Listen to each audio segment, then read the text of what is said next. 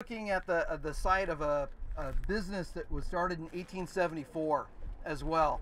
This was it was called CN Johnstons, and they were responsible for making buses for Kern County. The very first bus used by the Kern High School District was a 1916 Mack truck converted to a 9-passenger bus. What they would do is they would have the frames and the engines here, and then they would build the coaches, and they would build them in here, mainly because they couldn't get the buses over the grapevine. They would get them here, but then they have to completely rebuild them because, you know, we're used to cars that can go 100,000 miles. You know, an engine was done at 20,000 miles back in the day. My grandfather, who owned a car dealership, said he'd start up old cars and just listen to them, and he goes, "No, they made it wrong," and he'd pass on the car because the engine was wrong.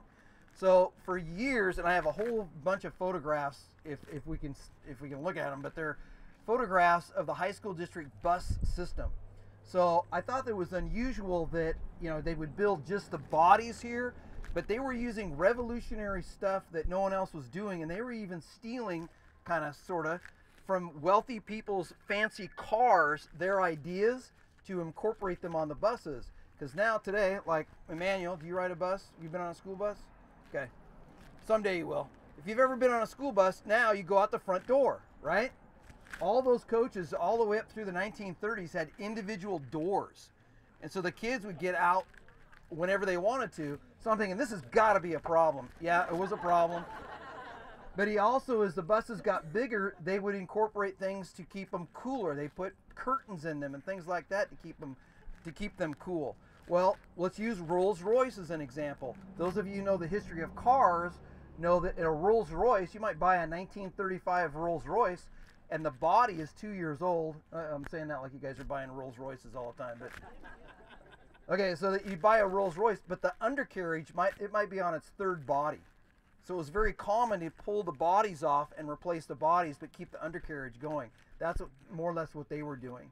So we have these great, fantastic photographs at the archives at BHS and out at Transportation on Mount Vernon of a lot of his work.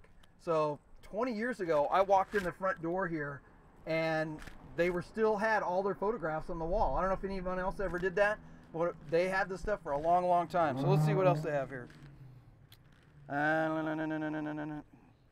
Many bodies of doors, okay. Many bodies had a series of doors down the side rather than a single entry. For extra style, many had upscale hardware, handles and latches that echoed the equipment of high-priced automobiles of the day. This is from their own information.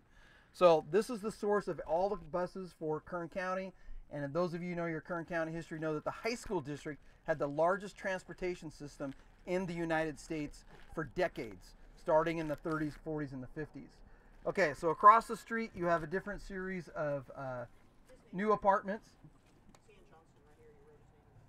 Okay, I'll let people know. Across the street used to be an Italian market, so now you see the blending of different markets. What we're going to do is we're going to walk up that end street. We're going to stop there for a moment. We're going to talk about Colonel Baker, but as you walk by, you can see more stuff. And CN Johnston signed the sidewalk right up here, right by where Irene is standing.